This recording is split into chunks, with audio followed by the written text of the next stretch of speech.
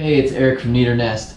I'm going to show you how to take a soft close mechanism and adapt it to work with the Freedom Clamp mounting brackets.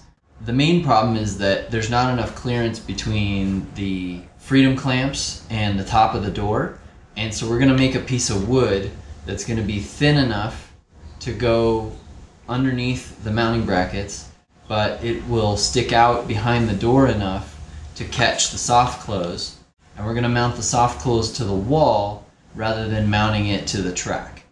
So I'm starting with a piece of 1/2 inch, and I'm just going to mark on the back here.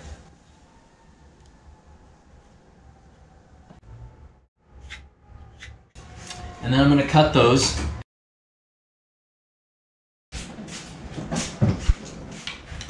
Alright, now that I have my two little blocks, I'm going to line these up. These are going to catch in the soft close, and then I will I'll drill some holes and we'll screw that to the top of the door, and then we'll screw this to the wall.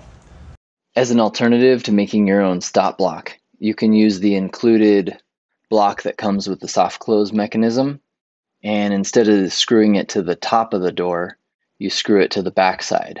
It just means you need about 1.5 inches of clearance above the top of the door opening so you don't see it from the inside. If for some reason you don't have the clearance behind the door, then make your own wood stop block and mount that to the top of the door.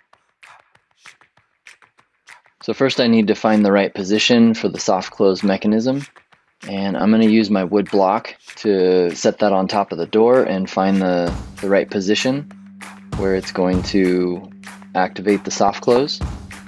And then I'm going to mark those holes, and right now I'm just screwing them to the wall with some long drywall screws, and then I'll go back later and put some more solid anchors into the wall. But for now, just some simple wood screws will hold it in place.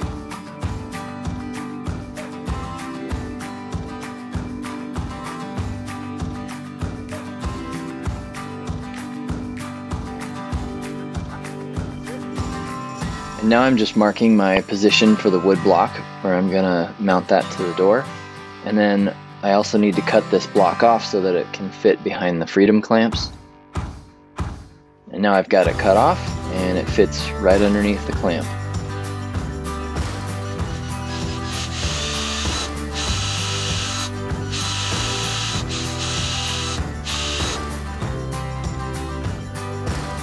I have some small little wood screws, and just countersink those into the wood block. And I'm going to use some CA glue just to give it a little bit extra bond.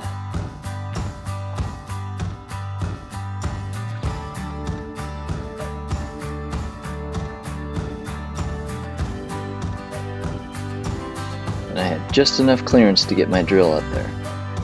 I was hoping to not have to take the door off.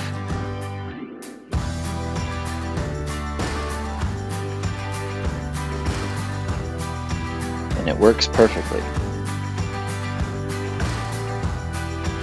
Now I'm going to mount the other side, and I decided instead of using a second stop block that I would just reuse the same stop block and just adjust the position of my soft close. And so I just slid my door to where I wanted it to stop, and then position the soft close over the top of the block and screw it to the wall.